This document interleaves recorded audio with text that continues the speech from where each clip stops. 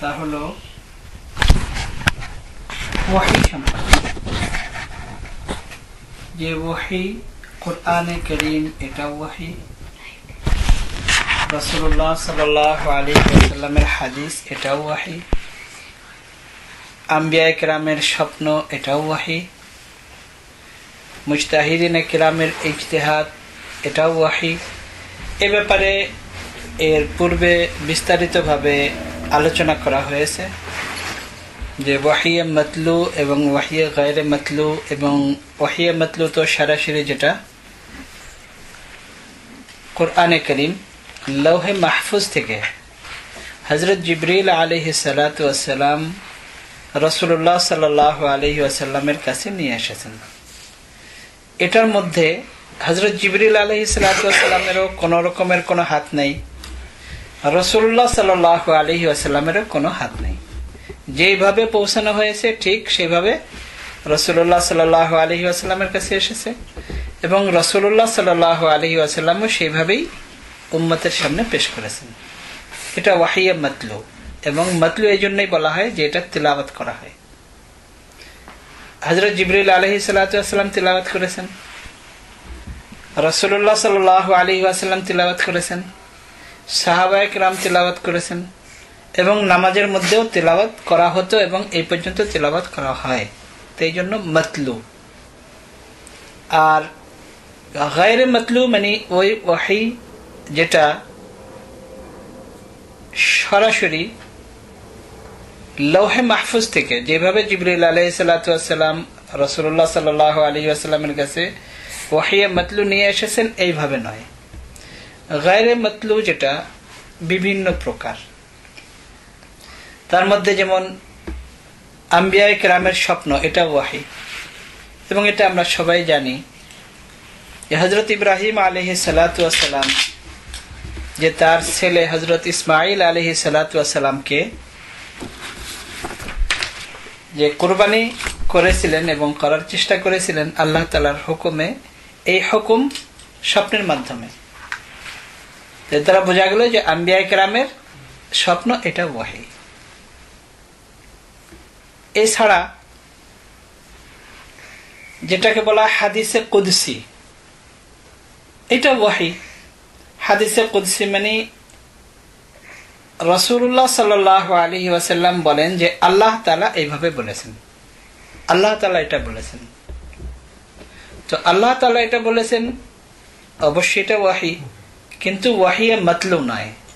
যেমন আল্লাহ তাআলা একটা আদেশ দিয়েছেন, হুজুর সাল্লাল্লাহু আলাইহি ওয়াসাল্লামকে বলেছেন যে এমন এমন এমন, এটার ভাষা হুজুর সাল্লাল্লাহু আলাইহি ওয়াসাল্লাম নিজে ব্যবহার করেছেন। তো আল্লাহ তাআলারই হুকুম নবী যখন নিজের ভাষায় ব্যক্ত করেন, এটা ওয়াহী, কিন্তু ওয়াহিয়ে মাতলু নয়, গায়রে মাতলু। ঠিক এমনই ভাবে রাসূলুল্লাহ সাল্লাল্লাহু আলাইহি ওয়াসাল্লাম যখন কোনো কিছু উম্মতকে বলবেন, এটা ওয়াহী। এবং এ ব্যাপারে যেহেতু এর আগে 2 সপ্তাহে বিস্তারিতভাবে আলোচনা করা হয়েছে, এই জন্য এ ব্যাপারে আজকে আর বেশি আলোচনা করা হবে না। যে রাসূলুল্লাহ সাল্লাল্লাহু আলাইহি লিতুবাইয়িনা লিন-নাসি মা নুজিলা ইলাইহিম, কোরআনে কারীমের এই আয়াতের দ্বারা লিতুবাইয়িনা লিন-নাস, যে আপনি মানুষকে বুঝিয়ে বলবেন মা নুজিলা ইলাইহিম, যেটা তাদের উপর নাজিল করা হয়েছে। তো নাজিল কোরআনে কারীম করা হয়েছে, কোরআনে কারীম তো আপনি শুনিয়ে দিয়েছেন, শেষ না। লিতুবাইয়িনা লিন-নাস, যেটা আপনি তাদেরকে বুঝাবেন। তখন আল্লাহ তাআলা যখন বলে যে আপনি যেটা বুঝাবেন, তো যেটা হুজুর সাল্লাল্লাহু আলাইহি ওয়াসাল্লাম বুঝাবেন, এটা অবশ্যই কোরআন নয়, কোরআন ছাড়া অন্য কিছু। তো কোরআন ছাড়া হুজুর সাল্লাল্লাহু আলাইহি ওয়াসাল্লাম যেটা উম্মতকে বুঝাবেন, এই কোরআনেরই ব্যাখ্যা, সেটাও ওয়াহী। তো এ ব্যাপারে বিস্তারিত আলোচনা যেহেতু এর আগে হয়েছে, তো আজকে আমরা কোরআনে কারীমের হেফাজত কিভাবে করা হয়েছে এবং হাদিস সম্পর্কে যারা প্রশ্ন করে তাদের উত্তর সংক্ষিপ্তভাবে, যেহেতু এর আলোচনাও আগে হয়েছে, তো সংক্ষিপ্তভাবে এ ব্যাপারে কিছু আলোচনা করা হবে। অনেকেই প্রশ্ন করে থাকে যে রাসূলুল্লাহ সাল্লাল্লাহু আলাইহি ওয়াসাল্লাম হাদিস লিখতে নিষেধ করেছেন, এবং এটা এক হিসাবে ঠিক যে যখন ওহী শুরুতে নাজিল হওয়া শুরু হয়েছে তখন রাসূলুল্লাহ সাল্লাল্লাহু আলাইহি ওয়াসাল্লাম হাদিস লিখতে নিষেধ করেছেন। তার কারণ কোরআনে কারীমের কখনো পুরো এক আয়াত, কখনো কয়েক আয়াত, কখনো কমপ্লিট সূরা এইভাবে নাজিল হয়েছে। তো এখন যদি হাদিসও মানুষ লেখে, সাহাবায়ে কেরাম লিখতেন আর কোরআনের আয়াতও লিখতেন, আর ওই সময় লিখতেন কাগজের উপর লিখতেন বা চামড়ার উপরে লিখতেন, গাছের পাতার উপরে লিখতেন, তো কোরআনের একটা আয়াতও যদি লিখে ঘরে নিয়ে রাখেন আর একটা হাদিসও যদি ঘরে নিয়ে রাখেন, পার্থক্য করা সম্ভব হবে না। তো এই জন্য হুজুর সাল্লাল্লাহু আলাইহি ওয়াসাল্লাম তখন হাদিস লিখতে নিষেধ করেছেন। এটা হলো এর ভিতরে হিকমত। কিন্তু হুজুর সাল্লাল্লাহু আলাইহি ওয়াসাল্লাম যে হাদিস একেবারেই লিখতে নিষেধ করেছেন এমন নয়। হুদায়বিয়ার সন্ধির পরে রাসূলুল্লাহ সাল্লাল্লাহু আলাইহি ওয়াসাল্লাম বিভিন্ন বাদশাদের কাছে চিঠি লিখেছেন। তো হুজুর সাল্লাল্লাহু আলাইহি ওয়াসাল্লাম যে চিঠি লিখে পাঠিয়েছেন এটাও তো হাদিস। তো যদি হুজুর সবকিছু লিখতে নিষেধ করতেন তাহলে চিঠি কিভাবে লিখেছেন? কারণ সবকিছু লেখা নিষেধ নয়, চিঠি তো পুরো একটা কমপ্লিট একটা জিনিস, এবং এটা দেখলে বোঝা যায় যে এটা একটা চিঠি। যার কারণে ওই কোরআনে কারীমের একটি আয়াতের সাথে আর একটি হাদিসের সাথে আর এই চিঠির সাথে কোনো এমন মিক্স হওয়ার কোনো সম্ভাবনা নাই। এছাড়াও বিভিন্ন হাদিসের দ্বারা এটা বোঝা যায় যে হুজুর সাল্লাল্লাহু আলাইহি ওয়াসাল্লাম সাহাবায়ে কেরামকে হাদিস লিখতে নিষেধ করেননি, সব সময় সব হাদিস লিখতে নিষেধ করেননি। যেমন মক্কা বিজয়ের পর এক সাহাবী আবু শাহ ইয়েমান থেকে এসেছেন। হুজুর সাল্লাল্লাহু আলাইহি ওয়াসাল্লাম যখন মক্কা বিজয়ের সময় ভাষণ দিলেন, তো আবু শাহ রাদিয়াল্লাহু তাআলা আনহু বলেন, ইয়া রাসূলুল্লাহ, আমাকে এটা লিখে দেন। হুজুর সাল্লাল্লাহু আলাইহি ওয়াসাল্লাম এক সাহাবীকে বলেন, উকতুব লি আবু শাহ, আবু শাহকে এটা লিখে দাও। লিখে দাও, এটা তো পারমিশন হলো, এবং যেটা লিখে দেবে এটাই তো হাদিস। ঠিক এমনই ভাবে হযরত আব্দুল্লাহ ইবনে আমর ইবনে আল-আস রাদিয়াল্লাহু তাআলা আনহু, হযরত আমর ইবনে আল-আস রাদিয়াল্লাহু তাআলা আনহুর ছেলে হযরত আব্দুল্লাহ ইবনে আমর, যিনি হুজুর সাল্লাল্লাহু আলাইহি ওয়াসাল্লামের সমস্ত হাদিস লিখতেন, যখন যা বলতেন সবকিছু লিখতেন। হাদিসে আছে যে কিছু কুরাইশদের মধ্য থেকে বা আনসারদের মধ্য থেকে কেউ কেউ বললেন যে আপনি সবকিছু লিখে ফেলেন। হুজুর সাল্লাল্লাহু আলাইহি ওয়াসাল্লাম তিনি নবী, কিন্তু তারপরেও তো মানুষ কখনো রাগের অবস্থায় থাকে, কখনো মুড ভালো থাকে, কখনো খারাপ থাকে। এমন কোনো কিছু না হয় যে যেটা হুজুর সাল্লাল্লাহু আলাইহি ওয়াসাল্লাম পছন্দ করেন না আর আপনি লিখে ফেলেন। হযরত আমর ইবনে আল-আস রাদিয়াল্লাহু তাআলা আনহু চিন্তা করলেন আসলে তেমন হতে পারে।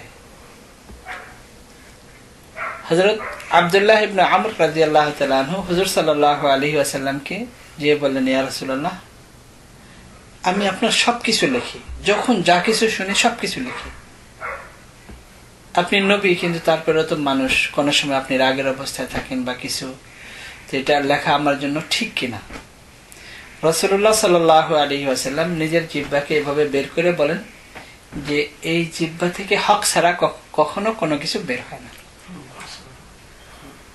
তো রাসূলুল্লাহ সাল্লাল্লাহু আলাইহি ওয়াসাল্লাম যে বললেন যে হক ছাড়া কোনো কিছু বের হয় না, এই কথার দ্বারা কি বোঝা গেল? যে আমি সবকিছু লিখে ফেলি, এটার পারমিশন হলো যে হ্যাঁ তুমি লিখতে পারো, কোনো অসুবিধা নেই, সবকিছু লেখো। আর কোরআনে কারীম আয়াতের ব্যাপারে আমরা সবাই জানি, ওয়া মা ইয়ানতিকু আনিল হাওয়া ইন হুয়া ইল্লা ওয়াহয়ুন ইউহা, যে রাসূলুল্লাহ সাল্লাল্লাহু আলাইহি ওয়াসাল্লাম নিজের ডিজায়ার থেকে, ওমা ইয়ানতিকু আনিল হাওয়া, মনের খায়েশ থেকে, ডিজায়ার থেকে কখনো কিছু বলেন না। যা কিছু বলেন ইন হুয়া ইল্লা ওয়াহিয়ুন ইউহা, যা কিছু বলেন এটা রাসূলুল্লাহ সাল্লাল্লাহু আলাইহি ওয়াসাল্লামের কাছে ওহী করা হয়। এর দ্বারা কোরআনের আয়াতের দ্বারা বোঝা যায় যে সবকিছু ওহী, এবং এই হাদিসের দ্বারাও বোঝা যায় যে হুজুর সাল্লাল্লাহু আলাইহি ওয়াসাল্লাম হাদিস লিখতে নিষেধ করেননি। এই প্রশ্ন করা যে কোরআনে কারীম তো যখন নাজিল হয়েছে সাথে সাথে হুজুর সাল্লাল্লাহু আলাইহি ওয়াসাল্লাম কোন সাহাবীকে ডেকে সাথে সাথে লেখাতেন, আর হাদিস লেখানো তো দূরের কথা, হুজুর সাল্লাল্লাহু আলাইহি ওয়াসাল্লাম লিখতে নিষেধ করেছেন, বারণ করেছেন। আর হাদিস লেখা হয়েছে প্রায় 200 বছর পরে। তো এই জন্য কোরআনে কারিমের উপর তো ভরসা করা যায়, যেহেতু এটা সাথে সাথে লেখানো হয়েছে, আর হাদিসের উপর ভরসা করা যায় না, যেহেতু 200 বছর পরে লিপিবদ্ধ করা হয়েছে। এই জন্য হাদিসের উপর ভরসা করা যায় না। এর উত্তর হলো এই যে কোরআনে কারিম শুরু থেকে নিয়ে রাসূলুল্লাহ সাল্লাল্লাহু আলাইহি ওয়াসাল্লামের ওয়াফাত পর্যন্ত, দুনিয়া থেকে বিদায় নেওয়া পর্যন্ত কোরআনে কারিম লিখে কখনো হেফাজত করা হয়নি। কোরআনে কারিমও মুখস্থ করে হেফাজত করা হয়েছে, এবং হাদিসও লিখে হেফাজত করা হয়নি, বরং মুখস্থ করে হেফাজত করা হয়েছে। তো যার কারণে কোরআনে কারিমের হেফাজত জবানি মুখস্থ করে, হাদিসের হেফাজত মুখস্থ করে। যার কারণে এই প্রশ্ন তোলা যে 200 বছর পরে লেখা হয়েছে এই জন্য ভরসা করা যায় না, এটা ঠিক নয়। এখন এই বিষয়ে আমরা কোরআনে কারিম হেফাজত করার যে ইতিহাস, কিভাবে হেফাজত করা হয়েছে, এই ব্যাপারে আমরা সংক্ষিপ্ত একটু আলোচনা করতে পারি। এর আগে হযরত আব্দুল্লাহ ইবনে আমর রাদিয়াল্লাহু তাআলা আনহু সম্পর্কে, যে সাহাবী সম্পর্কে আমরা শুনলাম যে হযরত আব্দুল্লাহ ইবনে আমর রাদিয়াল্লাহু তাআলা আনহু সবকিছু লিখতেন, তিনি কে ছিলেন সংক্ষিপ্ত পরিচয় হলো, তিনি আমর ইবনুল আস রাদিয়াল্লাহু তাআলা আনহুর ছেলে। আর হযরত আমর ইবনুল আস রাদিয়াল্লাহু তাআলা আনহু ওই সাহাবী যিনি মিশরকে স্বাধীন করেছেন এবং মিশরের গভর্নর ছিলেন। এবং হযরত আমর ইবনুল আস রাদিয়াল্লাহু তাআলা আনহু ওই সাহাবী যে আমরা সবসময় বয়ানে শুনতে থাকি, কোন সময় তাবলীগের বয়ানেও শুনি, উলামায়ে কেরামের কাছেও শুনি, যে হযরত ওমর রাদিয়াল্লাহু তাআলা আনহুর সময় নীল দরিয়াকে যে হযরত ওমর রাদিয়াল্লাহু তাআলা আনহু চিঠি লিখেছিলেন, এই চিঠি লেখার পিছনেও ব্যাকগ্রাউন্ড এই হযরত আমর ইবনুল আস রাদিয়াল্লাহু তাআলা আনহু। হযরত আমর ইবনুল আস রাদিয়াল্লাহু তাআলা আনহু মিশরের গভর্নর। মানুষ এসে বলল যে আমরা তো এটা আমাদের পূর্বপুরুষ থেকে এইভাবে চলে আসছে, যে যখন এর পানি কমে যায় তখন কোন একটা সুন্দরী মেয়েকে আমরা এই নদীর মধ্যে ফেলে দিই, তখন আবার পানি প্রবাহিত হয়। হযরত আমর ইবনুল আস রাদিয়াল্লাহু তাআলা আনহু বললেন যেটা হতে পারে না, তার কারণ শরীয়ত বিরোধী কোনো কাজ এটা তো আমাদের দ্বারা সম্ভব না, এটা কখনো হতে পারে না। সাথে সাথে নিষেধ করে দিচ্ছেন যে এটা আমরা কোনোদিনও করবো না। কিন্তু করবো না ঠিকই, কিন্তু কি করব? হযরত ওমর রাদিয়াল্লাহু তাআলা আনহুকে চিঠি লিখলেন, আমিরুল মুমিনিন, এমন একটা ঘটনা আমাদের সামনে এসেছে যে এটা পূর্বপুরুষ থেকে এইভাবে চলে আসছে, এখন তারা এটা দাবি করে, এখন আমাদের কি করা উচিত? তখন হযরত ওমর রাদিয়াল্লাহু তাআলা আনহু চিঠি লেখেন। আর এটাও আশ্চর্য,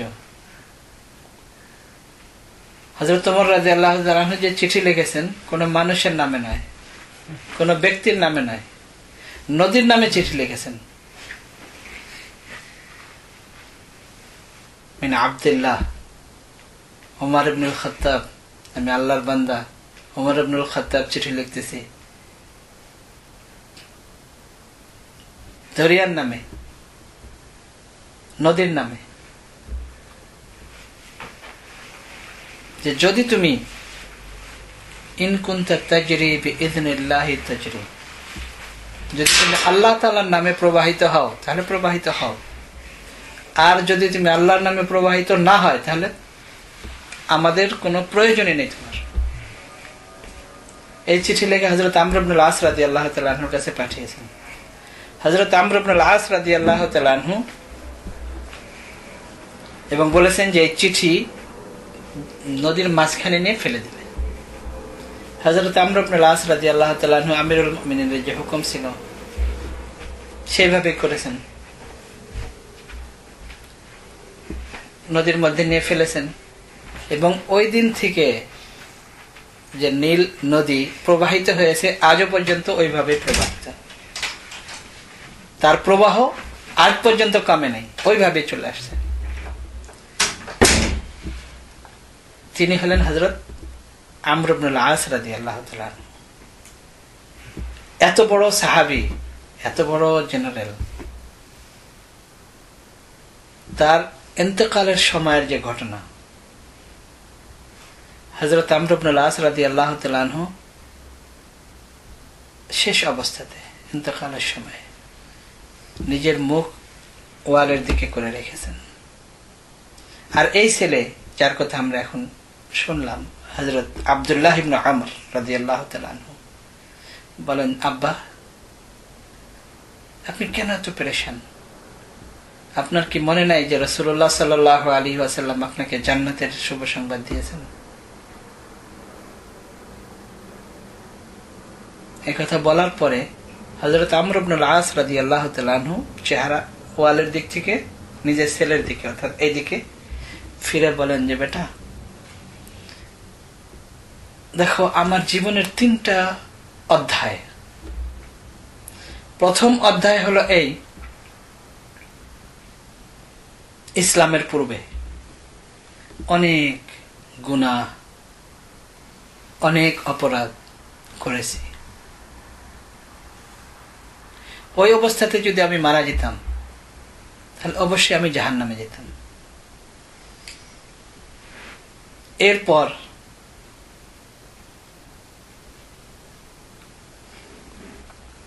যখন রাসূলুল্লাহ সাল্লাল্লাহু আলাইহি ওয়াসাল্লামের খিদমতে আসি, এবং কিভাবে আসে এটাও হাদিসের মধ্যে আছে। ব্যাকগ্রাউন্ড হলো মূর্তির সিজদা করতে গেছেন, যে দেখেন যে মূর্তি পড়ে আছে, উঠাইছেন, আবার সিজদা করতে গেছেন, আবার পড়ে গেছে, আবার উঠাইছেন, আবার সিজদা করতে, আবার পড়ে গেছে। তো চিন্তা করলেন যে ঘটনা কি। একজনের সাথে দেখা, তিনি বললেন যে এই মূর্তির যুগ শেষ হয়ে গেছে, মূর্তির সিজদা করার যুগ শেষ হয়ে গেছে, এখন তোমার মদিনাতে যেতে হবে। আল্লাহ প্রেরিত রাসূল সেখানে আছেন, এখন শুধু এক আল্লাহর জন্য সিজদা করতে হবে, আর কারো জন্য সিজদা করলে সিজদা হবে না। আচ্ছা, অনেক চিন্তা ভাবনা করে মদিনাতে আসছেন। আসার পরে হুজুর সাল্লাল্লাহু আলাইহি ওয়াসাল্লামের সামনে এসে বসেছেন। হুজুর সাল্লাল্লাহু আলাইহি ওয়াসাল্লাম হাত দিয়েছেন, এইভাবে নিজের হাত সরিয়ে নিয়েছেন। হুজুর সাল্লাল্লাহু আলাইহি ওয়াসাল্লাম বলেন, আমর, এটা কি ব্যাপার? তুমি আমার সামনে এসেছো আর আমি তোমাকে হাত দিয়েছি, তুমি হাত সরিয়ে নিলা। বলে, ইয়া রাসূলুল্লাহ, আমার একটা শর্ত, আমার একটা শর্ত, আমার একটা প্রশ্ন। আপনার বিরুদ্ধে কত কিছু বলেছি, কত কিছু করেছি, ইসলামের বিরুদ্ধে অনেক কিছু করেছি, জাহেলিয়াতের যুগে অনেক গুনাহ করেছি, অপরাধ করেছি। আমি যদি এখন ইসলাম গ্রহণ করি তাহলে আল্লাহকে আমাকে ক্ষমা করে দেবেন? রাসূলুল্লাহ সাল্লাল্লাহু আলাইহি ওয়াসাল্লাম বলেন, আমর, তুমি কি জানো না, আল ইসলামু ইয়াহদিমু মা কানা ক্বাবলাহু, যে ইসলাম এমন একটা জিনিস যে যদি কেউ ইসলাম গ্রহণ করে তাহলে ইয়াহদিমু মা কানা ক্বাবলাহু, ইতিপূর্বে যা কিছু করেছে সবকিছু তার জীবনের ইয়াহদিমু একেবারে শেষ করে দেয়। ওয়াল হিজরাতু তাহদিমু মা কানা ক্বাবলাহা, কেউ যদি আল্লাহর জন্য হিজরত করে যায় তার পিছনের সমস্ত গুনাহ মাফ হয়ে যায়। ওয়াল হজ্জু ইয়াহদিমু মা কানা ক্বাবলাহু, কেউ যদি যেভাবে হজ করার দরকার এইভাবে যদি হজ করে তাহলে তার পিছনের সমস্ত গুনাহ মাফ হয়ে যায়। মুসলিম শরীফের হাদিস, যে যদি কেউ হজ করে ওয়ালাম ইয়ারফুস ওয়ালাম ইয়াফসুক রাজআ কায়াউমিন ওয়ালাদাতহু উম্মুহু, এমন ভাবে সে ফিরে আসলো হজ থেকে যে তার মা তাকে এখনই জন্ম দিল। তখন আবার হাত বাড়িয়ে দিয়েছে এবং হুজুর সাল্লাল্লাহু আলাইহি ওয়াসাল্লামের হাতে লা ইলাহা ইল্লাল্লাহ মুহাম্মাদুর রাসূলুল্লাহ এটা পড়ে ইসলাম গ্রহণ করেছেন। তখন হযরত আমর ইবনে আল-আস রাদিয়াল্লাহু তাআলা বলেন যে ওই সময় যদি আমার ইন্তেকাল হতো তাহলে এটা নিশ্চিত যে আমি জান্নাতে যেতাম, কিন্তু বেটা এরপরে তো আমার আরেকটা অধ্যায়, অনেক হুজুর সাল্লাল্লাহু আলাইহি ওয়াসাল্লামের পরে অনেক যুগ পেরিয়ে গেছে, অনেক কিছু আমি করেছি, এখন আমি জানি না মরলে আমার কি হবে, এই জন্য আমি চিন্তিত। হুজুর সাল্লাল্লাহু আলাইহি ওয়াসাল্লাম যদি কাউকে এইভাবে জান্নাতের শুভ সংবাদ দিয়ে দেয় তারপরে, কিন্তু তারপরেও এত বড় সাহাবী এত পেরেশান ছিলেন। আচ্ছা, এই যে হযরত আব্দুল্লাহ রাদিয়াল্লাহু তাআলা আনহু, ওনার ছেলে, ওনার ব্যাপারেও একটু সংক্ষেপে আমরা জেনে নেই। হযরত আব্দুল্লাহ ইবনে আমর রাদিয়াল্লাহু তাআলা আনহু ওই সাহাবায়ে কেরামের একজন যাদের ব্যাপারে এর আগে আমরা অনেক শুনেছি যে যারা আল্লাহর ইবাদত ছাড়া কোনো কিছুর ভিতরে ছিলেন না, মানে এমন অবস্থা ছিল সারাদিন রোজা রাখতেন, সারা রাত্র নামাজ পড়তেন। এখন হযরত আমর ইবনে আল-আস রাদিয়াল্লাহু তাআলা আনহু ছেলে বড় হয়ে গেছে, তো বিয়ে করিয়েছেন। বিয়ে করানোর পরে ছেলেকে ব্যবস্থা করে দিয়েছেন, ছেলে তার স্ত্রীকে নিয়ে বসবাস করেন, কি করেন। তো কিছুদিন পরে হযরত আমর ইবনে আল-আস রাদিয়াল্লাহু তাআলা আনহু গেছেন। তখন হযরত আব্দুল্লাহ রাদিয়াল্লাহু তাআলা আনহু বাসায় ছিলেন না। তো স্ত্রীকে জিজ্ঞেস করেছেন যে মা, তোমাদের সংসার কেমন যাচ্ছে, কি, যেটা শ্বশুরের কাজ, যেটা প্রথম এটাই জিজ্ঞেস করা। তো স্ত্রী তার ব্যাপারে কিছুই বলেন না, বিরুদ্ধে বলেছেন আপনার ছেলে তো অনেক নেক, অনেক ভালো, সারাদিন রোজা রাখেন, সারা রাত্র ইবাদত বন্দেগী করেন। হযরত আমর ইবনে আল-আস রাদিয়াল্লাহু তাআলা আনহু বুঝে গেছেন এটা তো আসলে আমার ছেলের স্ত্রী আমার কাছে আসলে সত্যিকার অর্থে কমপ্লেন করছে, সারাদিন রোজা রাখে, সারাদিন সারা রাত্র ইবাদত বন্দেগী করে, মানে স্ত্রীর সাথে সময় দেয় না। চিন্তা করলেন কি করা যায়। ছেলেকে নিয়ে হুজুর সাল্লাল্লাহু আলাইহি ওয়াসাল্লামের খিদমতে গেলেন। ইয়া রাসূলুল্লাহ, আব্দুল্লাহর সাথে আপনি কথা বলেন। আমি ওর স্ত্রীর কাছে গিয়েছিলাম, সে আমাকে এটা বলেছে। হুজুর সাল্লাল্লাহু আলাইহি ওয়াসাল্লাম অবস্থা জিজ্ঞেস করলেন, জিজ্ঞেস করার পরে বললেন, রোজার ব্যাপারে বললেন যে প্রতিদিন রোজা রাখতে পারবে না, বেশি থেকে বেশি তুমি একদিন রোজা রাখবে আর একদিন ইফতার করবে। এটা হলো সাওমে দাউদ, দাউদ আলাইহিস সালামের পদ্ধতি। হযরত দাউদ আলাইহিস সালাতু ওয়াস সালাম আম্বিয়া কিরামের মধ্যে এত উলুল আজম, এত বড় নবী, বিভিন্ন জিনিসের মধ্যে হুজুর সাল্লাল্লাহু আলাইহি ওয়াসাল্লামের সাথে হযরত দাউদ আলাইহিস সালামের সাথে সম্পর্ক, বিভিন্ন জিনিসের মধ্যে সম্পর্ক। এত বড় নবী সম্পর্কে ইসরায়েলি যে সমস্ত রিওয়ায়াত দাউদ আলাইহিস সালামের সম্পর্কে ওই সমস্ত জিনিস আমাদের এই যুগের একজন যাকে মানুষ মনে করে অনেক বড় একটা কিছু,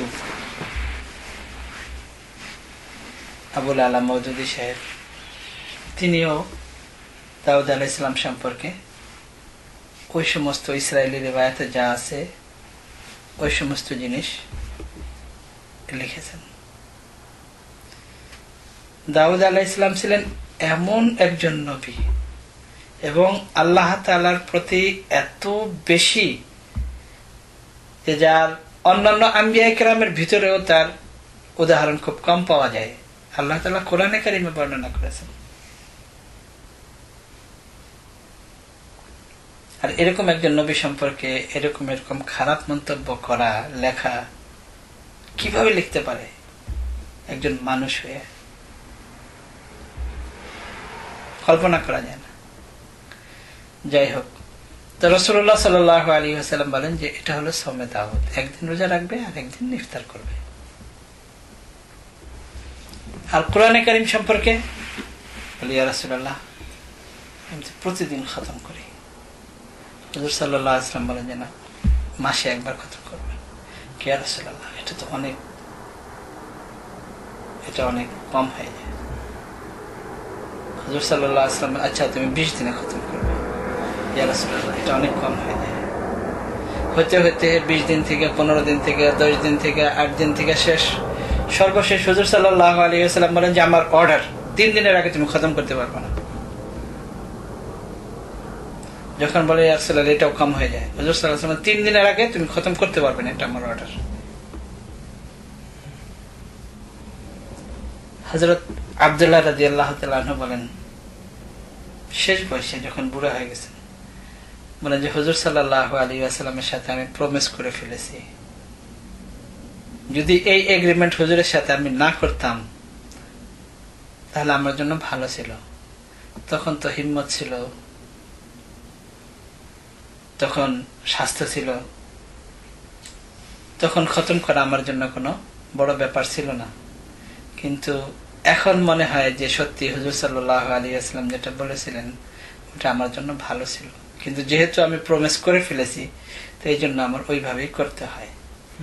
এবার চিন্তা করে দেখেন যে একেবারে বুড়া বয়সেও 3 দিনে খতম করতেন, আর আমরা তো 3 বছরেও খতম করি না। অনেক আমাদের মধ্যে এমন ভাই আছে 3 বছর তাদের 30 বছরেও খতম করে না, পড়তে পারে তারপরেও কোরআন শরীফ পড়ার ব্যাপারে আগ্রহী না। এই হযরত আব্দুল্লাহ ইবনে আমর রাদিয়াল্লাহু তাআলা আনহু হুজুর সাল্লাল্লাহু আলাইহি ওয়াসাল্লামের কাছ থেকে যা কিছু শুনতেন সাথে সাথে লিখতেন, যার কারণে হযরত আবু হুরায়রা রাদিয়াল্লাহু তাআলা আনহু, যিনি সাহাবায়ে কেরামের মধ্যে সবচেয়ে বেশি রাসূলুল্লাহ সাল্লাল্লাহু আলাইহি ওয়াসাল্লামের হাদিস বর্ণনাকারী, তিনি বলেন যে হযরত আব্দুল্লাহ ইবনে আমরের কাছে হাদিস আমার চেয়েও বেশি ছিল, কিন্তু বর্ণনাকারী হিসেবে হযরত আবু হুরায়রা রাদিয়াল্লাহু তাআলা আনহু এই জন্য বেশি। মুহাদ্দিসিনে কেরাম বিভিন্ন কারণ লিখেছেন, যেহেতু হযরত আবু হুরায়রা রাদিয়াল্লাহু তাআলা আনহু ছিলেন মদিনাতে, আর ওই সময় ইলমের চর্চা ছিল মদিনাতে, আর হযরত আব্দুল্লাহ ইবনে আমর রাদিয়াল্লাহু তাআলা আনহু বাপের সাথে মিশরে ছিলেন, আর মিশর তখন এরকম ইলমের চর্চা এতটা বেশি ছিল না, অথবা এটাও হইতে পারে যে বাপের কাজে হয়তো সহযোগিতা করেছেন, যার কারণে ওনার থেকে অনেক রিওয়ায়াত কিন্তু হযরত আবু হুরায়রা রাদিয়াল্লাহু তাআলা আনহু থেকে কম। আর মহিলাদের মধ্যে সবচেয়ে বেশি, বরং পুরুষের মধ্যেও এক হিসেবে বলা যায় হযরত আবু হুরায়রা রাদিয়াল্লাহু তাআলা আনহুর পরেই যারা মুকসিরিন সাহাবা, রিওয়ায়াত কারী যারা বর্ণনাকারী সাহাবাদের ভিতরে হযরত আয়েশা সিদ্দিকা রাদিয়াল্লাহু তাআলা, এরপর অন্যান্য আরো যারা আছেন যেমন আব্দুল্লাহ ইবনে আমর রাদিয়াল্লাহু তাআলা আনহু, হযরত আব্দুল্লাহ ইবনে উমর রাদিয়াল্লাহু তাআলা আনহুমা, হযরত আব্দুল্লাহ ইবনে আব্বাস, আরো অনেক সাহাবায়ে কেরাম। যাই হোক, এখানে আমাদের বিষয় হলো যে কোরআনে কারীমের হেফাজত আসলে মুখস্থ করেই করা হয়েছে। আর আল্লাহ তাআলা যে কোরআনে কারীমে বলেছেন ইন্না নাহনু নাযালনা যিকরা ওয়া ইন্না লাহু লাহাফিজুন, এই আয়াতের দ্বারাও এদিকেই ইঙ্গিত। হাফিজুন এটা হলো প্লুরাল, সিঙ্গুলার হলো হাফিজুন, প্লুরাল হাফিজুনা। ইন্না নাহনু নাযালনা যিকরা, অবশ্যই এই জিকির কোরআনে কারীম আমি নাজিল করেছি এবং আমি এটাকে হেফাজত করব, সংরক্ষণ করব। তো হাফিজুন এই শব্দের দ্বারাও বোঝা যায় যে আল্লাহ তাআলা হাফেজদের দ্বারাই কোরআনে কারীমের হেফাজত করবেন। তো কোরআনে কারীম সংরক্ষণ করার যে ইতিহাস,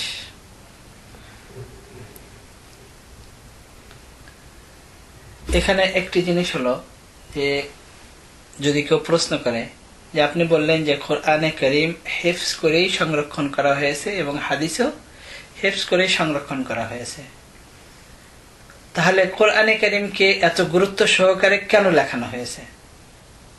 হাদিসকে তো এত গুরুত্ব সহকারে তখন লেখানো হয় নাই, বরং রিওয়ায়াতে পাওয়া যায় যে রাসূলুল্লাহ সাল্লাল্লাহু আলাইহি ওয়াসাল্লাম সাহাবায়ে কেরামকে শুরুতে হাদিস লিখতে নিষেধ করেছেন, কিন্তু কোরআনে কারীম কেন এত গুরুত্ব সহকারে লেখানো হয়েছে? এটা প্রশ্ন হতে পারে। এটার কারণ হলো এই যে কোরআনে কারীম এটাকে বলা হয় তাওকীফি। তাওকীফি মানে এর মধ্যে হযরত জিবরিল আলাইহিস সালাতু ওয়াস সালামের কোনো হাত নেই, রাসূলুল্লাহ সাল্লাল্লাহু আলাইহি ওয়াসাল্লামের কোনো হাত নেই, অর্থাৎ কমানো বাড়ানো কিছু করার কোনো অবকাশ নেই। যেইভাবে লৌহে মাহফুজ থেকে অবতীর্ণ হয়েছে ঠিক সেইভাবেই হযরত জিবরিল আলাইহিস সালাতু ওয়াস সালাম রাসূলুল্লাহ সাল্লাল্লাহু আলাইহি ওয়াসাল্লামের কাছে পৌঁছিয়েছেন। রাসূলুল্লাহ সাল্লাল্লাহু আলাইহি ওয়াসাল্লাম ঠিক সেভাবেই উম্মতের কাছে পৌঁছিয়েছেন। তো কোরআনে কারীমের যে শব্দ আলফাজ এগুলো যেমন তাওকীফি, ঠিক তেমনি ভাবে কোরআনে কারীমের যে রসমুল খত যেটাকে বলা হয় লেখার পদ্ধতি, এটাও তাওকীফি। তাওকীফি বলতে এমন, যেমন ওয়াল লাইলি, তা আরবি ভাষাগত যদি কেউ লেখে তাহলে দুইটা লাম প্রয়োজন, একটা হলো আলিফ লাম ডেফিনিট বানানোর জন্য, আর একটা লাইলুন যে ওয়ার্ড এটার জন্য, তো দুইটা লামের প্রয়োজন। কিন্তু কোরআনে কারীমে একটা লামের উপর তাশদীদ লাগানো হয়, এটা তাওকীফি। কেউ যদি দুটা লাম দিয়ে লেখে তো ভাষাগত ভাবে ঠিক, কিন্তু কোরআনে কারীমের লেখা হিসেবে ঠিক নয়। এরকম একটা নয়, আরো অনেক শব্দ এরকম, অনেক বিভিন্ন জায়গায় এরকম কোরআনে কারীমের যে লেখা আমাদের ভাষাগত ভাবে লেখার যে পদ্ধতি তার থেকে ভিন্ন। তো এই জন্য কোরআনে কারীম লেখানো জরুরি ছিল। যদি এইভাবে লিখে হেফাজত করা না হতো তাহলে যে তাওকীফি এটা সাহাবায়ে কেরাম কিভাবে বুঝতেন? কিন্তু হাদিস এরকম নয়, কিন্তু কোরআনে কারীমের লেখার পদ্ধতি যেটা রসমুল খত, কোরআনে কারীমও যেরকম তাওকীফি এবং লেখার পদ্ধতি যেটা এটাও তাওকীফি। এছাড়া হাদিসের মধ্যে আছে নাযাল আল কুরআন ওয়ালা সাবআতি আহরুফিন, অর্থাৎ 7টা লাহেজা, 7 ভাবে কোরআনে কারীমকে নাজিল করা হয়েছে। 7 ভাবে বলতে 7 ভাষায় এক হিসেবে বলতে গেলে, যেমন আমাদের বাংলায় আমরা সবাই বাংলা বলি, কিন্তু বলার অ্যাকসেন্ট আমাদের ভিন্ন ভিন্ন। চিটাগাঙে একরকম, সিলেটে একরকম, নোয়াখালীতে একরকম, আমাদের ঢাকায় একরকম। তো এক এক জায়গায় এক এক রকম, কিন্তু পড়ার সময় লেখার সময় আমাদের ভাষা একই। পড়ার সময় আমরা ওই একই ভাষা পড়বো এবং লেখার সময় একই ভাষা লিখব। তো ঠিক এরকম আরবি ভাষাও বিভিন্ন অ্যাকসেন্ট আছে। কোরআনে কারীম পড়ার সময়, এখন তো এটা বললে একটু আশ্চর্য মনে হয়, এই জন্য যেহেতু এখন তো একইভাবে পড়া হয়, যখন নাজিল হইতো তখন 7 ভাবে পড়ার পারমিশন ছিল। এবং এখনো যে বলা হয় যে আমরা বড় বড় কারীদের যে তিলাওয়াত শুনি সাবা আশার, এই সাবা মানে 7, তো 7 অ্যাকসেন্টে পড়া যায়, আজও পড়া জায়েজ আছে। পড়তে কোনো অসুবিধা নেই, কিন্তু তখন 7 ভাবে পড়লে কোনো অসুবিধা ছিল না। কিন্তু কোরআনে কারীমের যে লেখা যেটা, এটা শুধু লুগাতে কুরাইশ, যেটা কুরাইশের যে ভাষা অ্যাকসেন্ট, ওই অ্যাকসেন্টেই লেখা জরুরি ছিল। তো এখন যদি নাজালাল কোরআন ওয়ালা সাবাতি আহরুফিন লিখে যদি হেফাজত করা না হতো, তাহলে তো ওই 7 অ্যাকসেন্ট যাদের, তো ওই মানে বিভিন্ন যে ডিফারেন্ট অ্যাকসেন্ট, তো যাদের যাদের ভাষা মতো তারা লিখত,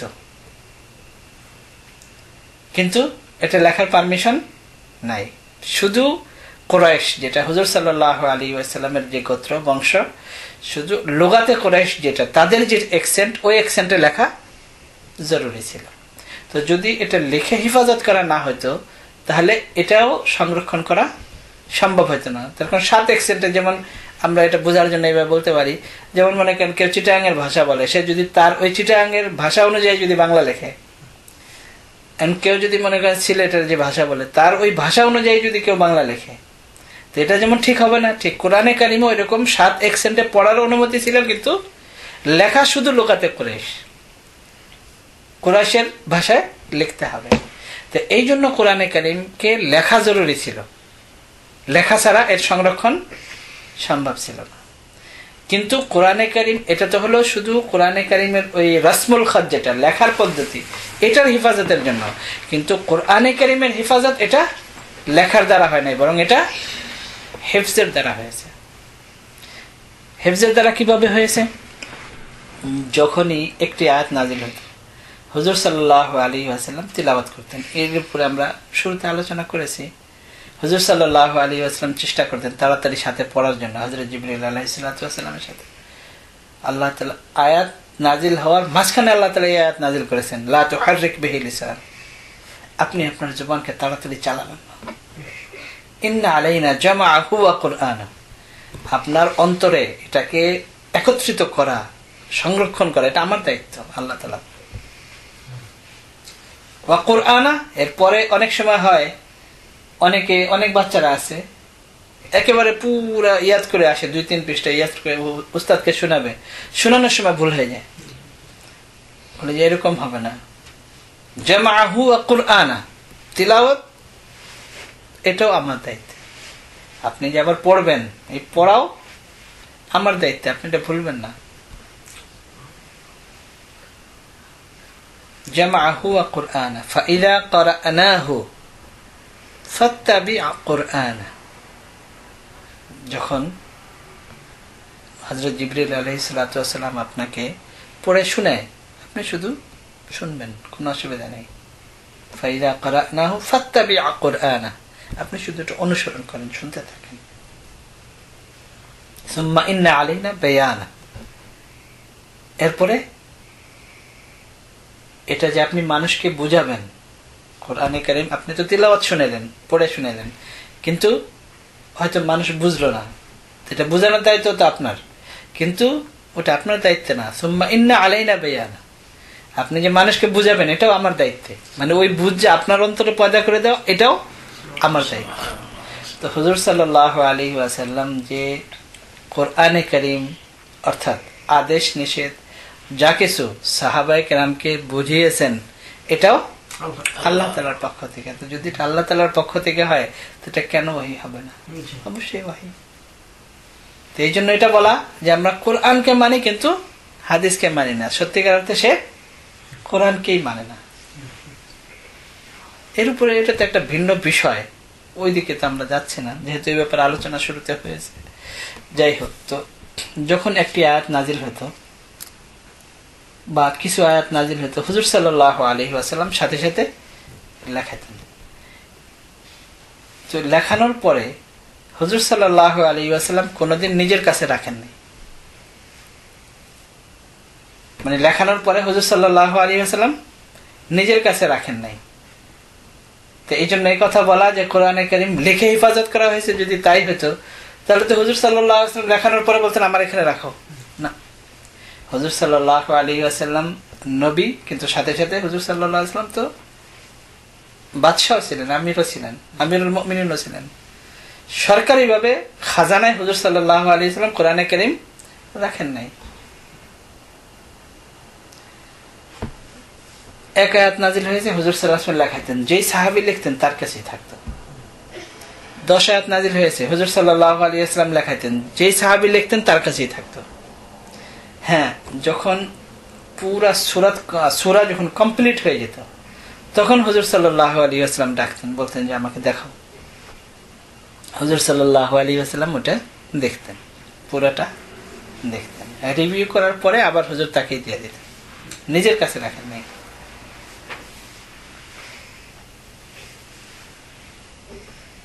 যদি কেউ প্রশ্ন করে হুজুর সাল্লাল্লাহু আলাইহি ওয়াসাল্লাম তো পড়া জানতেন না, লেখা জানতেন না, কিভাবে দেখতেন?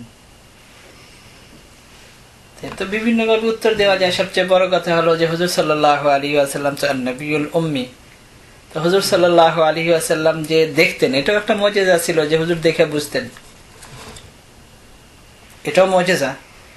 কিন্তু এছাড়া যদি আমরা আমাদের যে কমন সেন্স এটাও যদি আমরা ইউজ করি তাহলে এতটুকু বোঝা যায়।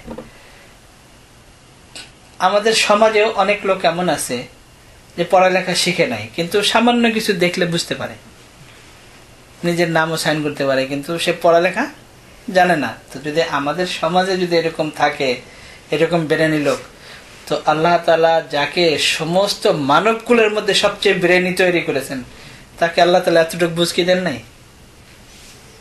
অবশ্যই এতটুকু হুজুর সাল্লাল্লাহু আলাইহি ওয়াসাল্লাম দেখে বুঝতে পারতেন।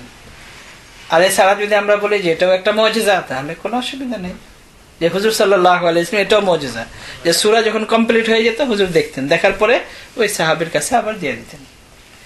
এইভাবে হুজুর সাল্লাল্লাহু আলাইহি ওয়াসাল্লামের যুগ শেষ হলো। হযরত আবু বকর রাদিয়াল্লাহু তাআলা আনহুর যুগ আসলো। হুজুর সাল্লাল্লাহু আলাইহি ওয়াসাল্লামের সময় এই যে পুরা যুগ গেল, কোরআনে কারীম একত্রিত ছিল না। হ্যাঁ, একত্রিত মানুষের অন্তরে ছিল, শত শত হাফেজ ছিল, সাহাবায়ে কেরাম সবাই প্রায় হাফেজ ছিলেন, অধিকাংশ হাফেজ ছিলেন, কিন্তু কোরআনে কারীম কোন এক সাহাবীর কাছে একত্রিত বা হুজুরের খাজানায় একত্রিত কোরআন ছিল না। আর এটা আজও সরকারি ভাবে দুনিয়ার কোন দেশে আছে, কোন ইসলামী দেশও যদি আপনারা ধরেন, যে এমন কোন দেশ কি আছে যে যেখানে সরকারি ভান্ডারে কোরআনে কারীম হেফাজত করার জন্য রাখা আছে? এরকম আছে? আজকেও নাই। বরং বাদশাহ ফাহাদ নিজের যুগে বিভিন্ন ভাষায় কোরআনে কারীমের অনুবাদ এবং কোরআনে কারীম এত বেশি প্রচার করেছেন, আল্লাহ তাআলা এই ওসিলায় তাকে মাফ করে দিবে, এত বেশি প্রচার করেছেন, কিন্তু তারপরেও সৌদি আরবের এরকম কোন মন্ত্রণালয় বা কোনো জায়গায় বা কোনো লাইব্রেরি থেকে কোরআনে কারীম এই জন্য সংরক্ষিত আছে যে কোরআনে কারীম যেন নষ্ট না হয়ে যায়, এই জন্য রাখা হইল। সৌদি আরবেও নাই। অথচ লক্ষ লক্ষ লক্ষ লক্ষ কি বলতে গেলে কোটি কোটি মনে হয় তারা প্রিন্ট করে সারা দুনিয়াতে বিতরণ করেছে, কিন্তু তারপরে সরকারি ভাবে সৌদি আরবের রেকর্ডেও নাই যে কোরআনে কারীম এরকম না হয় একেবারে মিটে যাবে, এই জন্য এটা আমরা সংরক্ষণ করে রাখলাম। সৌদি আরবেও নাই, দুনিয়ার কোনো দেশে নাই, এবং শুরু থেকে নিয়ে কোনো যুগে কোনো জায়গায় এই জন্য কোরআনে কারীম রাখা হয় নাই। বিভিন্ন সময় রাখা হয়েছে, যেটা হযরত উসমান রাদিয়াল্লাহু তাআলা আনহুর মুসহাফ এই জন্য, বা এই যে অমুক বাদশাহ আলমগীরের হাতের লেখা কোরআন এই জন্য, বা স্বর্ণ খচিত এই জন্য, কিন্তু কোরআনে কারীমের হেফাজতের জন্য দুনিয়ার কোথাও ইসলামের শুরু যুগ থেকে এই পর্যন্ত কোরআনে কারীম রাখা হয়নি। হ্যাঁ, হুজুর সাল্লাল্লাহু আলাইহি ওয়াসাল্লামের যুগের পরে হযরত আবু বকর রাদিয়াল্লাহু তাআলা আনহুর যুগে যে কয়েকটি কাজ খুব গুরুত্ব সহকারে হযরত আবু বকর রাদিয়াল্লাহু তাআলা আনহু করেছেন, তার মধ্যে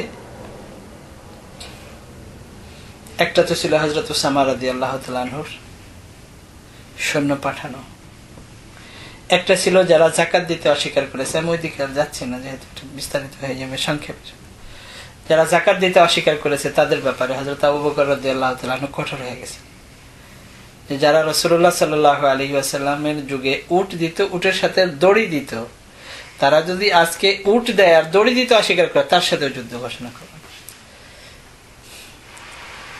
আর তৃতীয় কাজ যেটা করেছেন, হুজুর সাল্লাল্লাহু আলাইহি ওয়াসাল্লামের জীবদ্দশায় যারা নবুয়তের দাবি করেছিল, তার মধ্যে তুলাইহা আসাদি, আসওয়াদ আনাসি, মুসাইলামাতুল কাজ্জাব আর আরেক মহিলা সাজাহ। যাই হোক, চুলাইহা আসাদি বা আসওয়াদে আনাসি, যাই আসওয়াদে আনাসি কে তো ওই সময় হুজুর সাল্লাল্লাহু আলাইহি ওয়াসাল্লামের জীবদ্দশায়ী সাহাবায়ে কেরাম শেষ করে দিয়েছে। আর চুলাইহা আসাদি পরবর্তীতে তওবা করেছে, ওখান থেকে পালিয়ে কোথাও গিয়েছিল, পরে তওবা করেছে।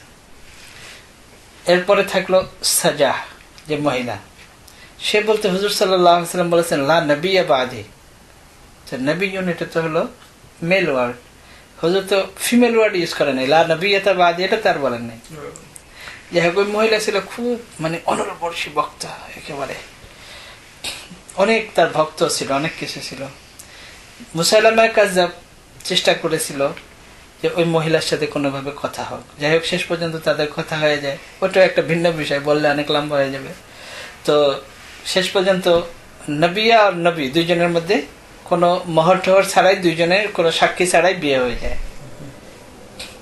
তো যখন ওই মহিলার বিয়ে হয়ে যায় মুসাইলামা কাযযাবের সাথে, তখন ওই মহিলা বের হয়ে আসে। বের হয়ে আসলে তার যারা লোকজন, যারা তার ভক্ত যারা, তারা বললো যে তুমি বলো তোমার বিয়ে হয়ে গেছে, মোহর কত, তোমার সাক্ষীকে?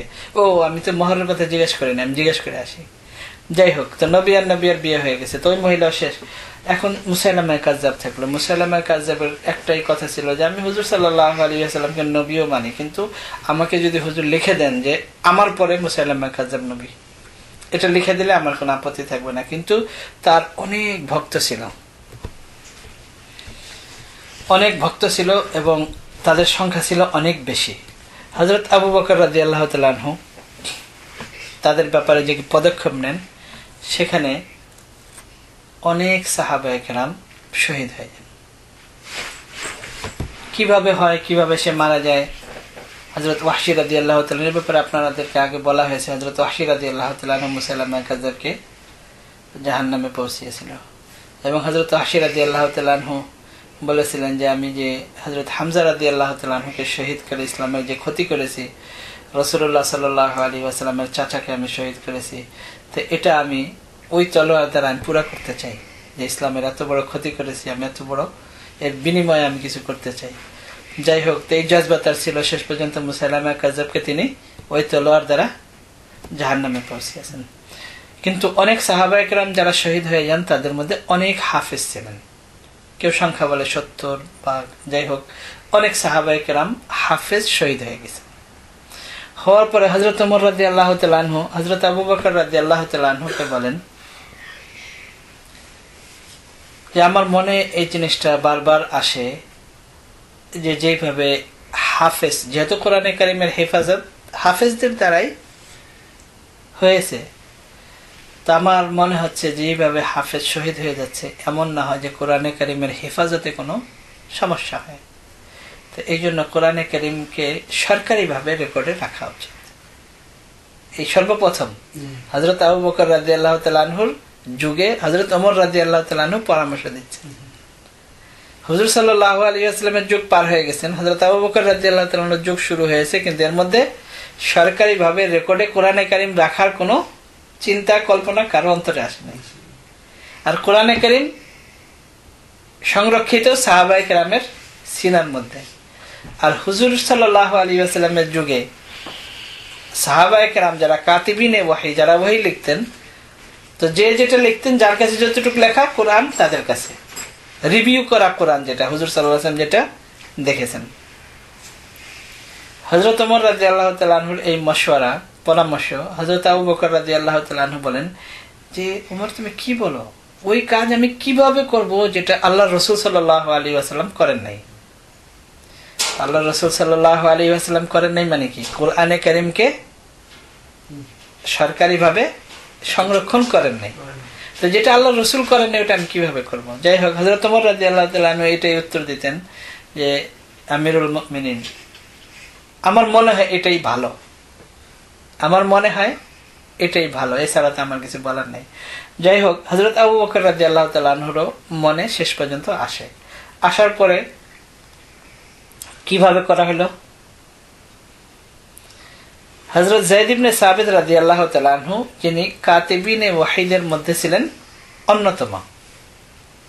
বেশিরভাগ কোরআনে কারীম হযরত যায়েদ ইবনে সাবিত রাদিয়াল্লাহু তাআলা আনহুর হাতেরই লেখা। মানে কাতিবে ওয়াহি তো অনেক, হযরত মুয়াবিয়া রাদিয়াল্লাহু তাআলা আনহু কাতিবে ওয়াহি, আর অনেক সাহাবায়ে কেরাম, কিন্তু তার মধ্যে প্রসিদ্ধ ছিলেন হযরত যায়েদ ইবনে সাবিত রাদিয়াল্লাহু তাআলা আনহু। এবং যায়েদ ইবনে সাবিত রাদিয়াল্লাহু তাআলা আনহুর ব্যাপারেই এটা মাশহুর যে অনেক সময় মদিনাতে তো অনেক ইহুদি ছিল, তারা রাসূলুল্লাহ সাল্লাল্লাহু আলাইহি ওয়াসাল্লামকে বিভিন্ন সময় বিভিন্ন কথা এমন ভাবে বলতো যে আমাদের কিতাবে এমন আছে। তো হুজুর সাল্লাল্লাহু আলাইহি ওয়াসাল্লাম সন্দেহান হয়ে যেতেন। তো হুজুর সাল্লাল্লাহু আলাইহি ওয়াসাল্লাম বলেন যে এরা আমাকে বিভিন্নভাবে হয়তো বিভিন্ন ধোঁকা দেওয়ার চেষ্টা করে কিনা, তো এই জন্য এদের ভাষা শিখো। হযরত যায়েদ ইবনে সাবিত রাদিয়াল্লাহু তাআলা বলে যে 18 দিন বা 12 দিন, এমনকি 3 দিনের রিওয়ায়াত আছে যে 3 দিনের মধ্যে, আর যদি 12 দিনও হয় 18 দিনও হয়, এটা কি কম কথা, পুরা ভাষা এমন ভাবে শিখেছেন যে আরবি থেকে হিব্রু, হিব্রু থেকে আরবি ট্রান্সলেট করতে পারতেন। এই হলো হযরত যায়েদ ইবনে সাবিত রাদিয়াল্লাহু তাআলা। হযরত আবু বকর রাদিয়াল্লাহু তাআলা আনহু হযরত যায়েদ ইবনে সাবিত রাদিয়াল্লাহু তাআলা আনহুকে এই কাজ দিলেন যে আপনি পুরা কোরআনে কারীম যে সমস্ত সাহাবায়ে কেরামের কাছে আছে, এবং আছে বলতে কি হয়তো অনেক সাহাবায়ে কেরাম লিখেও মুখস্থ করেছেন, মানে নকল করে, ওইরকম না, ওই কোরআনে কারীম যেটা হুজুর সাল্লাল্লাহু আলাইহি ওয়াসাল্লাম দেখেছেন, মানে লেখার পরে হুজুর চোখের সামনে যেটা অতিবাহিত হয়েছে, হুজুর দেখেছেন, তাদের কাছ থেকে সব একত্রিত করেন। হযরত সরকারি ভাবে ঘোষণা করা হয়েছে, হযরত যায়েদ ইবনে সাবিত রাদিয়াল্লাহু তাআলা আনহু এইভাবে জমা করা শুরু করেছেন। সব একত্রিত হয়ে গেছে, কিন্তু সূরা তাওবার 2টি আয়াত এটা আর কেউ নিয়ে আসে না, আবার এলান করা হয়েছে। বাকি সব একত্রিত হয়ে গেছে, সূরা তাওবার 2টি আয়াত এটা এখনো আসে না। এটা হলো লাকাদ জাআকুম রাসূলুম মিন আনফুসিকুম, এই 2টি আয়াত নিয়ে কেউ আসে নাই। দ্বিতীয়বার আবার যখন ঘোষণা করা হয়েছে, এলান করা হয়েছে, তখন হযরত আবু খুজাইমা বিন আওস রাদিয়াল্লাহু তাআলা আনহু এই কোরআন মানে নিয়ে আসছেন। বলেন যে আপনারা তো বলা হয়েছে যে হুজুর সাল্লাল্লাহু আলাইহি ওয়াসাল্লামের সামনে দিয়ে গেছে এই কোরআন, যে হুজুর নিজে দেখেছেন, এবং তার উপরে 2 জন সাক্ষী লাগবে, 2 জন সাক্ষী লাগবে যে হ্যাঁ এটা হুজুর দেখেছেন, এটারও একজন সাক্ষী লাগবে, ওই কোরআনও লাগবে এবং সাক্ষী বলবে যে হ্যাঁ এটা হুজুর সাল্লাল্লাহু আলাইহি ওয়াসাল্লাম দেখেছেন, এটা আমি সাক্ষী। হযরত আবু খুজাইমা বিন আওস রাদিয়াল্লাহু তাআলা আনহু বলেন যে আমি আসলে অন্য সাক্ষী তালাশ করতেছিলাম, আমার কাছে তো এটা আছে, কিন্তু আপনারা বলছেন 2 জন সাক্ষী, তাহলে আমি তো একজন, কিন্তু আরেকজন সাক্ষী আমি তালাশ করতেছিলাম, এই জন্য দেরি হচ্ছিল। হযরত যায়েদ ইবনে সাবিত রাদিয়াল্লাহু তাআলা আনহু দেখে বলেন আচ্ছা এটা তো আমারই হাতের লেখা, তার একজন সাক্ষী হয়ে গেল যে আমার নিজের হাতের লেখা। হযরত যায়েদ ইবনে সাবিত রাদিয়াল্লাহু তাআলা বলেন যে এটা তো আমার হাতের লেখা। হযরত ওমর রাদিয়াল্লাহু তাআলা আনহু বলেন যে হ্যাঁ এটা তো আমিও চিনি, এটা আপনার হাতের লেখা, আমিও বুঝলাম। তো এখন পুরা কোরআনে কারীম একত্রিত হয়ে গেল। এই যে পুরা কোরআনে কারীম যে একত্রিত হলো, এটা এখন হাফেজদেরকে বসানো হলো। বসানোর পরে এই লেখা কোরআনে কারীম হাফেজদের পড়ার সাথে মিলানো হলো। মিলানোর পরে এটার থেকে নকল করা হলো, মানে ওই সময় তো ওটার কপি করা হলো। এখন এই যে কপি করা হলো, তো কোরআনে কারীম লেখা ছিল পাথরের উপরে, কোনটা লেখা ছিল কাগজের উপরে, কোনটা লেখা ছিল গাছের পাতায়, কোনটা লেখা ছিল চামড়ার উপরে। হযরত যায়েদ ইবনে সাবিত রাদিয়াল্লাহু তাআলা আনহু যখন কপি করলেন, ওটা নকল করা মানে কপি করলেন, তো উনি ওইভাবে কপি করলেন বিভিন্ন জিনিসের উপরে। কপি করে ওটা একটা থৈলির ভিতরে ভরে বেঁধে হযরত আবু বকর রাদিয়াল্লাহু তাআলা আনহুর কাছে দিলেন। আর ওই যার যেটা ওটা আমানত ছিল, যেই সাহাবীর কাছ থেকে নিয়েছেন তাদেরকে ওটা ফেরত দিয়ে দিলেন। যার কাছ থেকে যেটা আনা হয়েছিল ওটা দেখার পরে তাদেরকে আবার ফেরত দেওয়া হলো, যেহেতু হুজুর সাল্লাল্লাহু আলাইহি ওয়াসাল্লাম তাদের কাছে রেখেছেন, এই জন্য আমানত। তো এই যে একত্রিত করলেন, এই সর্বপ্রথম কোরআনে কারীম সরকারিভাবে রাখার জন্য একত্রিত করা হলো। এবং ওই থৈলে ওই যে ব্যাগের ভিতরে একত্রিত করে রাখা হলো, এটা হযরত আবু বকর রাদিয়াল্লাহু তাআলা আনহু হযরত আয়েশা রাদিয়াল্লাহু তাআলা আনহার কাছে রাখলেন। যেহেতু তিনি উম্মুল মুমিনিন, হযরত আবু বকর রাদিয়াল্লাহু তাআলা আনহুর মেয়ে, তো এই জন্য তার কাছে রাখলেন যে যদি কোনো সময় প্রয়োজন হয় তাহলে এখান থেকে নেওয়া যাবে বা দেখা যাবে। হযরত আবু বকর রাদিয়াল্লাহু তাআলা আনহুর সময় পার হয়ে গেল, এটার আর দরকার হয়নি। হযরত ওমর রাদিয়াল্লাহু তাআলা আনহুর যখন যুগ আসলো, তখন হযরত ওমর রাদিয়াল্লাহু তাআলা আনহু চিন্তা করলেন যে হযরত আয়েশা রাদিয়াল্লাহু তাআলার কাছ থেকে নেওয়া, যেহেতু তার সাথে আমার পর্দা, এত ইজি না, তাই জন্য উনি তার কাছ থেকে নিয়ে হযরত হাফসা রাদিয়াল্লাহু তাআলা আনহার কাছে রাখলেন, যেহেতু নিজের মেয়ে, যে কোনো সময় প্রয়োজন হলে দেখা যাবে। হযরত ওমর রাদিয়াল্লাহু তাআলা আনহুর পুরো যুগ পার হয়ে গেছে, আর কোনো প্রয়োজন হয় নাই। হযরত উসমান রাদিয়াল্লাহু তাআলা আনহুর যুগ শুরু হয়ে গেল। তো হযরত আবু বকর রাদিয়াল্লাহু তাআলা আনহুর যুগেও ওই কোরআনে কারীম আর দেখার প্রয়োজন হয়নি। হযরত ওমর রাদিয়াল্লাহু তাআলা আনহুর পুরো যুগ পার হয়ে গেছে, আর দেখার প্রয়োজন হয়নি। তো এর দ্বারা আমরা কি বুঝি যে কোরআনে কারীম আসলে লেখার মাধ্যমে হেফাজত হয় নাই, বরং হাফেজদের মাধ্যমে আল্লাহ তাআলা হেফাজত করেছেন। হযরত উসমান রাদিয়াল্লাহু তাআলা আনহুর জামানা আসলো, আর ওই যেহেতু হযরত উসমান রাদিয়াল্লাহু তাআলা আনহুর কাছে হুজুর সাল্লাল্লাহু আলাইহি ওয়াসাল্লামের দুই মেয়ে, এক মেয়ে মারা যাওয়ার পরে আরেক মেয়ে, দুইজনের বিয়ে হয়েছে। হুজুর সাল্লাল্লাহু আলাইহি ওয়াসাল্লাম বলেছেন যে আমার যদি আরো একটি মেয়ে থাকতো আমি উসমানের কাছে বিয়ে দিতাম। এই জন্য ওনাকে যুন্নুরাইন বলা হয়।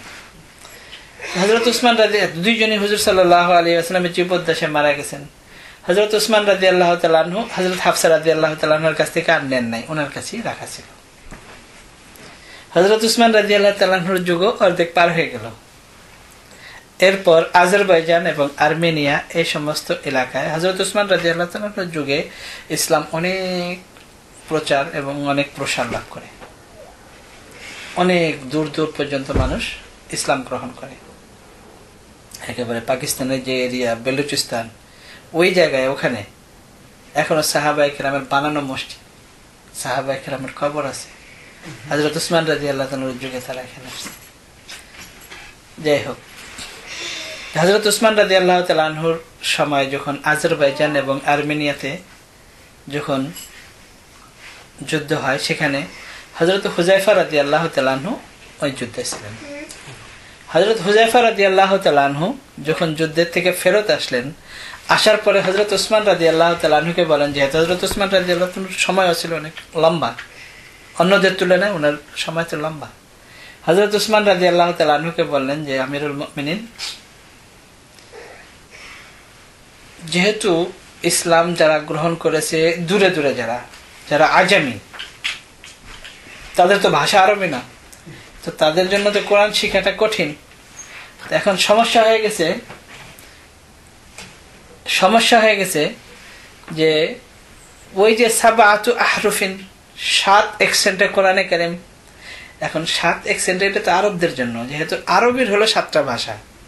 এখন মনে করেন যেমন এটা এক্সাম্পল হলো, যেমন মনে করেন আমাদের বাংলাদেশে তো মোমিন শাহের একটা অ্যাকসেন্ট, চিটাগাং এর একটা অ্যাকসেন্ট, সিলেটের একটা অ্যাকসেন্ট, কিন্তু বিভিন্ন বরিশালের একটা অ্যাকসেন্ট, রংপুরের একটা অ্যাকসেন্ট, এরকম হিসাব করলে দেখা যায় 20-25টা অ্যাকসেন্ট। এখন যদি কেউ বাংলা ভাষা শিখতে যায়, তো তাকে কোনটা শেখানো হবে? তাকে যদি এখন একজন শিখতে গেছে চিটাগাং, তাকে চিটাগাং একটা শিখাই দেওয়া হলো, একজন গেছে বরিশাল, তার বরিশালেরটা শিখাই দেওয়া হলো, একজন গেছে সিলেট, তাকে সিলেটেরটা শিখাই দেওয়া হলো। তাকে সেও তো এসে বলবে যে আমি বাংলা শিখছি। এখন যারা আজমি, যারা মুসলমান হচ্ছে, তারা এখন ওই যার কাছ থেকে কোরআন যেভাবে যে অ্যাকসেন্টে পাচ্ছে, ওইভাবে এখন, যেহেতু ইসলাম তো অনেক দূর পর্যন্ত ছড়াই গেছে। তো হযরত হুযায়ফা রাদিয়াল্লাহু তাআলা আনহু, আল্লাহ তাআলা ওনাকে এই সমস্ত উম্মতের পক্ষ থেকে বদলা আল্লাহ তাআলা যেন ওনাকে দেন, যে ওনার বিচক্ষণতার কারণে হযরত উসমান রাদিয়াল্লাহু তাআলা আনহু এই পদক্ষেপ নিয়েছেন। উনি বললেন যে আমিরুল মুমিনিন, মুসলমান তো এখন বিভিন্ন ভাষাভাষী মুসলমান হয়ে গেছে, তাদের ভাষা তো আরবি না। এখন ওই যে সাবাআত আহরুফিন, এখন যে যেভাবে কোরআনে কারীম পাচ্ছে ওইভাবে এখন এরকম না হয়ে যায়, আমাদের যারা আরবি তাদের জন্য তো এটা কোনো সমস্যা না, তা আমরা তো এটা পার্থক্য করতে পারি, এটা বুঝি।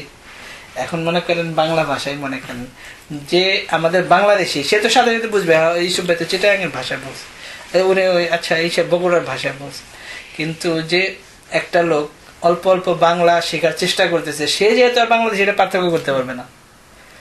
হযরত হুযায়ফা রাদিয়াল্লাহু তাআলা আনহু এটা অনুধাবন করেছেন যে কোরআনে কারীম নিয়ে মুসলমানদের মধ্যে এখন বিভেদ সৃষ্টি হয়ে যাবে। তখন এক একজন এক এক রকম, এ বলবে এটাও কোরআন, এ বলবে এটাও কোরআন, এ বলবে এটাও কোরআন, আর বাস্তবিকই কোরআন, কিন্তু তারা তো ওই ভাষা জানে না। তো হযরত হুযায়ফা রাদিয়াল্লাহু তাআলা আনহুর এটা বোঝানোর পরে হযরত উসমান রাদিয়াল্লাহু তাআলা আনহু বলেন যে হ্যাঁ ঠিক আছে, তো এখন কিভাবে করা হবে? হযরত যায়েদ ইবনে সাবিত রাদিয়াল্লাহু তাআলা আনহুকে আবার ডাকা হলো, কিন্তু হযরত যায়েদ ইবনে সাবিত রাদিয়াল্লাহু তাআলা আনহু তো হুজুর সাল্লাল্লাহু আলাইহি ওয়াসাল্লামের যুগের সাহাবী, হুজুর সাল্লাল্লাহু আলাইহি ওয়াসাল্লামের যুগ পার হয়ে গেছে, আবু বকর রাদিয়াল্লাহু তাআলার যুগ পার হয়ে গেছে, ওমর রাদিয়াল্লাহু তাআলার যুগ পার হয়ে গেছে, হযরত উসমান রাদিয়াল্লাহু তাআলার অর্ধেক যুগ পার হয়ে গেছে, এখন তো বুড়া হয়ে গেছেন।